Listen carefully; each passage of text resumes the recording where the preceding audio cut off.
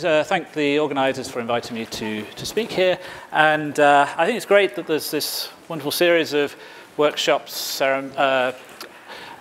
commemorating Tutte's centenary going on around the world. It's just a bit of a shame that they all happen in the same year. So for the last few of these meetings, Carolyn Chen and I have done a kind of double act where I give a sort of general introduction to delta-matroids, then she talks about some recent stuff. So because of the schedule change, you're going to have to remember everything I talk about until Carolyn talks tomorrow afternoon. Another consequence of that is that people who are regulars at this meeting will have seen most of what I'm talking about before, and one or two people have probably seen this about 5 times, so I'm sorry about that. I know for a lot of people it will be new. There are 1 or 2 new things in there, and I've put a little bit of a new take on it this year by focusing on excluded minor results. Okay, so let's just start off by remembering what a delta-matroid is. If we recast the definition of a matroid just a little bit in terms of its bases, so in particular, if we take the second axiom there, that is more or less the basis exchange axiom for a matroid, except what I've said is that I can take an element that's in the symmetric difference of 2 bases and find another element in the symmetric difference of the 2 bases and kind of flip them with respect to the first basis and get another basis. Now, of course, that might create a problem. If both of those elements are in B1 or they're both in B2, I'll end up with something having a different size from what I started with. So to really make sure I've got a matroid, I just add in the condition that all the bases have got the same size. So Boucher introduced delta-matroids in the 1980s. And what they are is, well, you take the first 2 parts of the definition from above, and you throw away the fact that all the bases have to be the same size. So if you want to keep an intuitive idea of what a delta-matroid is through this talk, just think about a matroid, but somehow we're allowing the bases to have different sizes. And just to stress in that definition, I'm allowed to take E equal to F, and so that will mean in particular that bases, or feasible sets as we call them in delta-matroids, could have sizes of different parity. Okay, so what's the most basic thing you can say about delta-matroids? Well, clearly from the definition, every matroid is a delta-matroid.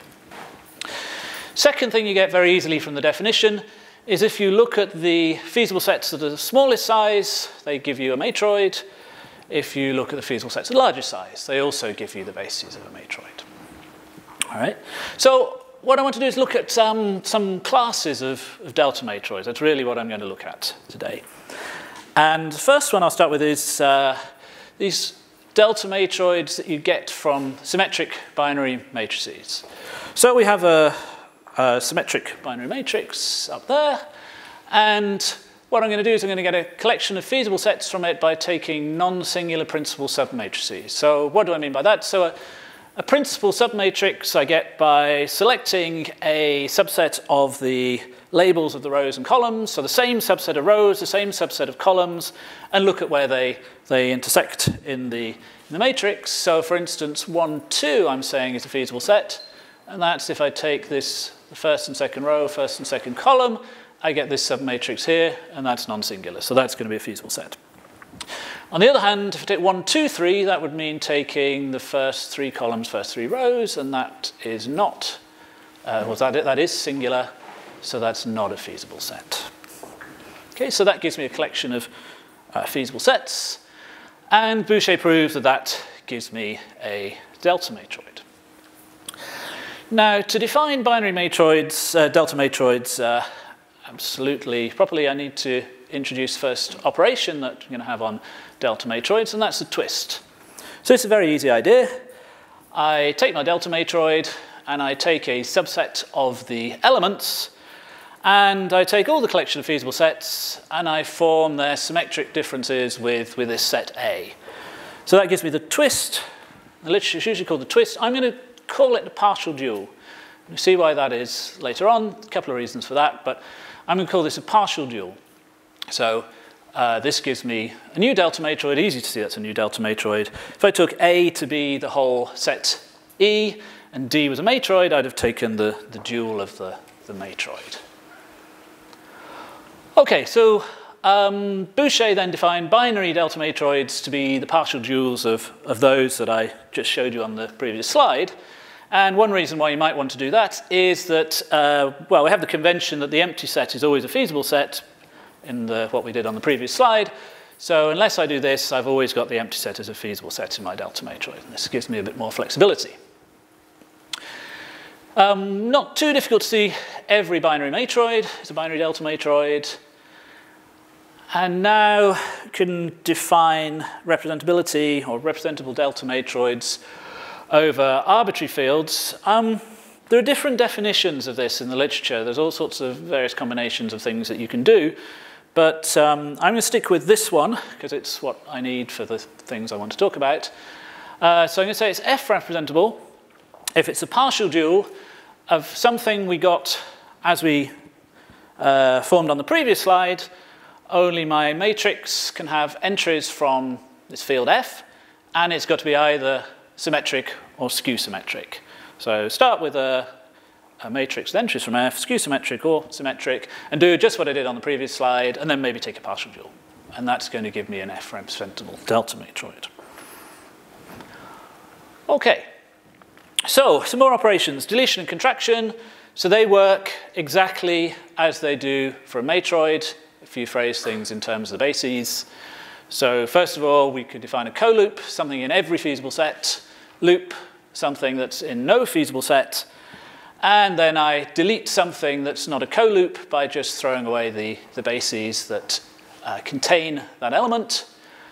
I contract something that's not a loop by taking the bases that do contain that element and then removing that element from them. And then I get, if I'm a co-loop or a loop, I just say that the two things, the deletion and contraction, are the same, and that fills in all the gaps. Okay. And then various nice things happen, like the order of deletions and contractions doesn't matter. And I can define a minor by saying that anything I can get from a delta matroid by deleting or contracting arbitrary sets of elements, I'll call that a minor. Okay, so here's just a very quick example. If that's my delta matroid, so those are the feasible sets, so they're like the bases.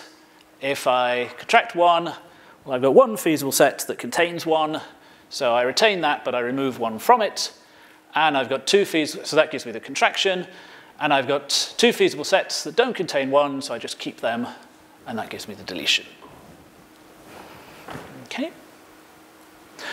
All right, so something Boucher proved was he managed to find the excluded minors for binary delta matroids. And up to partial duals, there are 5 of them. So the excluded minors are all these delta matroids and their partial duals. So this generalizes Tutte's characterization of binary matroids. And this one here is a partial dual of U24. And in some ways, so this proof is quite similar to Tutte's proof, but it's also, I think in some ways it's actually a little bit simpler, and a little easier to see where it comes from, perhaps, than Tutte's proof. But Tutte's proof is probably more elegant at the same time. Okay, so we've got binary delta matroids. Maybe the next class of matroids that we might try to think about is regular matroids. Can we say something equivalent or something like that for delta matroids? And so this all comes from a paper of Jim Geelan. So we'll say that an integral square matrix is principally unimodular if every principal submatrix is determinant -1, 0, or 1. So that's kind of generalizing in some sense, or taking the equivalent of being totally unimodular, where you would have that every square submatrix has got determinant -1, 0, or 1. And we'll say a delta matroid is equable if it can be represented by a symmetric matrix as one of these principally unimodular ones. So Jim had 2 theorems on this. So this first one is very similar to the result for regular matroids. These 3 conditions are given there are equivalent, so they're equable, or it can be represented over every field by a symmetric matrix, or that can be represented over both GF2 and GF3 by a symmetric matrix. And we also have the excluded minors. I haven't shown them there, but the excluded minors for being equable. So they're the 5 excluded minors that I showed you for binary delta-matroids, and another 5 binary delta-matroids, including the Fano and all their partial duals. Okay, so move on to another class of delta-matroids, which is where I came to delta-matroids from and how we got to thinking about them. And it's been very useful because ribbon graphs are things where there's been a lot of study in the last few years, and this has actually guided us into proving some results about delta-matroids that we might not have thought about otherwise. So ribbon graphs, I don't want to get too technical with the definition. Those are pictures of ribbon graphs, topological objects are disks for vertices, ribbons for edges. What I'm really thinking about is the cyclic order around each vertex that the edges meet each vertex. And they are equivalent up to doing things like twisting around the graph and so on, as long as the orientation, cyclic order around each vertex remains the same. So the key objects in graphs, when we think about matroids, are the spanning trees. In delta-matroids, they are the quasi-trees. And those are spanning subgraphs where the boundary has only one component. And let me show you with an example what I mean. So here's a ribbon graph, and here is its delta-matroid. So if I take, for instance, just AB, so the 3 vertices together with AB would be a spanning tree. And if I trace around this, so I walk around the edge of the subgraph that I've got. And if I do that, what I've done is I've walked around the whole of the edge of the subgraph in one go. On the other hand, if I do ABCD, so I come around the bottom, go inside C now, around the inside of B, and where have I gone? I've gone wrong. Let's try again. I come along the top, around here, around the inside of B, the inside, oh, maybe I was right. I was right, yes, sorry. Around the top of D, down the bottom of C, and around back to the top. So I've been around everything. On the other hand, if I took, for example, ABE, so that's the triangle, then the triangle's got an inside and an outside, so I can't walk around all the boundary in one go. So that's what the quasi-trees are. And so, yeah, simple example, spanning tree is always a quasi-tree, so that's why it's generalizing graphs. Boucher proved that the quasi-trees form the feasible sets of a delta-matroid, and a little bit more, that if the ribbon graph can be embedded in an orientable surface, then the sizes of all the feasible sets have the same parity. And we call those delta-matroids even delta-matroids. All right, so what about deletion and contraction in ribbon graphs? Well, deletion works exactly as it does in a graph. You just delete. Contraction, what you do there is you preserve the boundary walks. So let me give you one quick example. So here, if I were to contract this orientable loop, well, the boundary walk starting at the top left would come around, and so come down here around the loop and go down the bottom left. Something similar on the other side. So the only way that that can happen is if I actually split this vertex into 2. And so that is the contraction. Okay. Now, second operation on graphs, partial duality. I'm not going to say much about this other than, so this is generalizing duality, normal duality of embedded graphs, and this is saying I can form duals by taking the dual with respect to an edge or a subset of the edges one by one. Okay, so for example, this, whoops, wrong button. This edge here is replaced, this edge here is replaced by an orientable loop. And so here's a quick example, graph those 3 edges. These are its partial duals up to isomorphism, very different types of graphs, very different genus, all that kind of thing. Okay, so good thing is that deletion and contraction in ribbon graphs, that corresponds to deletion and contraction in delta-matroids. Partial duals of ribbon graphs and delta-matroids correspond. They're the same things. This is one reason for using the partial dual name. There's a corollary of Boucher's result, binary delta-matroids, that every ribbon graphic delta-matroid is binary. And then there's this really nice result of Gielen and finding the excluded minors for the class of ribbon graphic delta-matroids. So we have the 5 excluded minors for binary, and then another 166 binary delta-matroids, and all of their partial duals. Okay, so here's another. Yeah, Paul. Would you say again how you get a delta-matroid out of a ribbon graphic? You take the quasi-trees, so the one-face subgraphs. Okay, so here's another quick class of delta-matroids. So if I take the partial duals of a matroid, matroids, that gives me a minor closed class. And it's not too difficult to find this is an early result, Duchamp, to find the excluded minors being a partial dual of a matroid. You can take this a little bit further.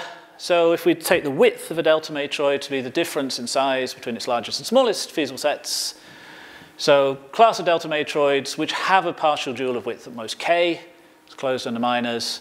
And last summer, around about the time of this meeting last year,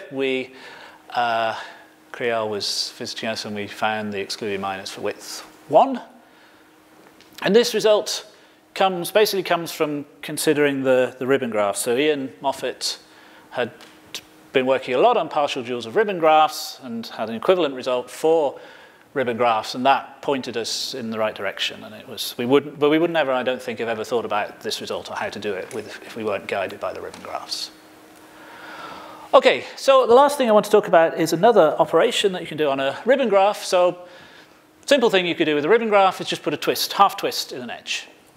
And you could put half twist in an arbitrary set of edges. Let's just keep that in mind for a minute, but do something different. Let's look at binary matrices. Something you might want to do is you might want to flip a diagonal entry from a 0 to a 1. Oops. Yeah, there we go. Or the other way. And we can do that to any set of elements on the diagonal.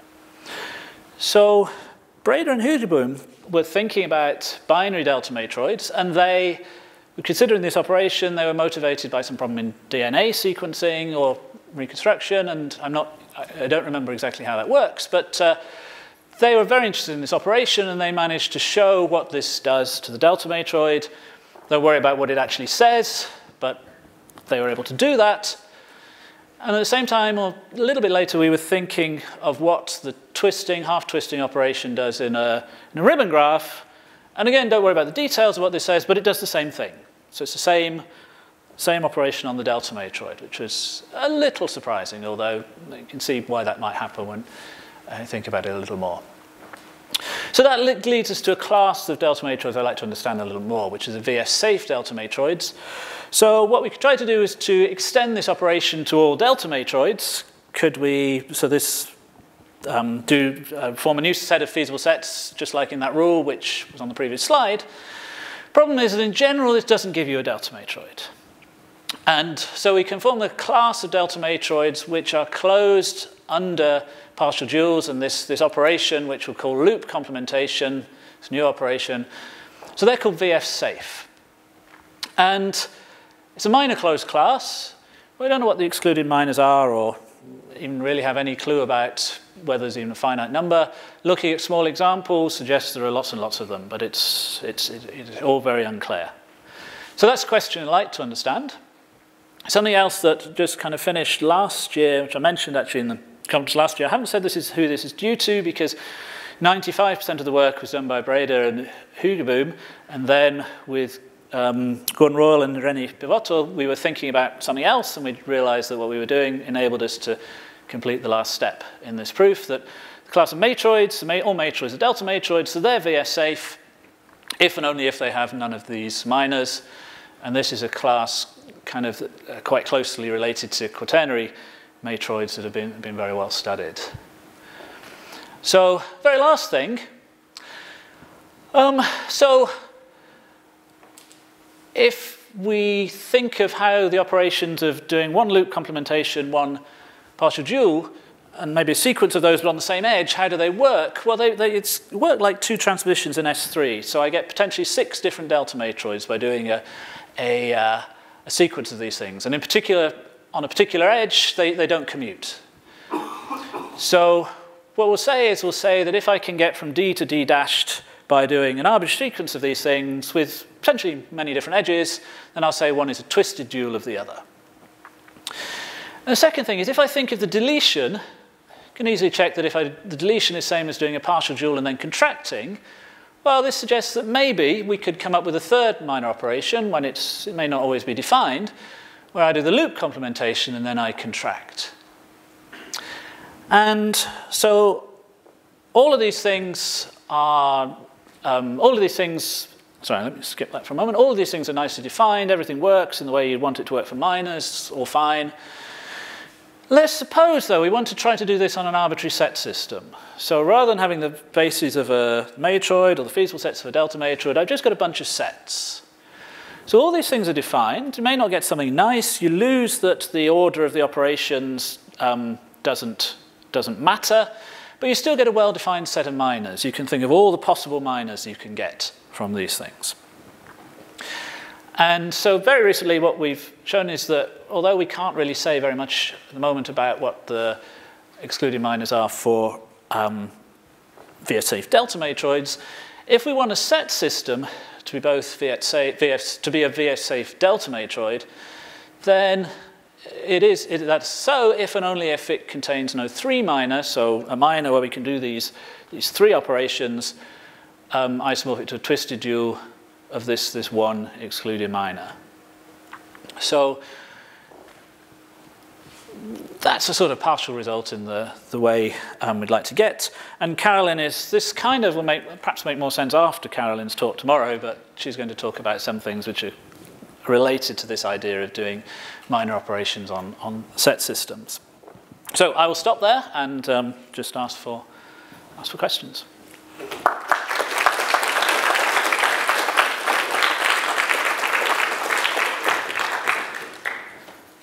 So are there questions?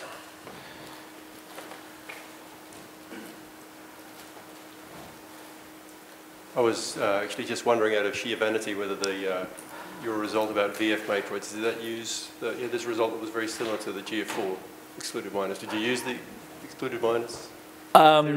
So not quite. So this where are we? So at some point where have we gone? Yeah, right. So at some point, Breda and Hugerman have proved that every GF4 representable matroid was VF safe, and then this class is considered in the paper, I think, or a later.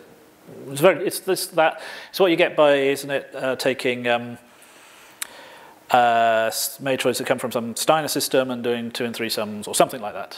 No, not 3 sums, just 2 sums, right?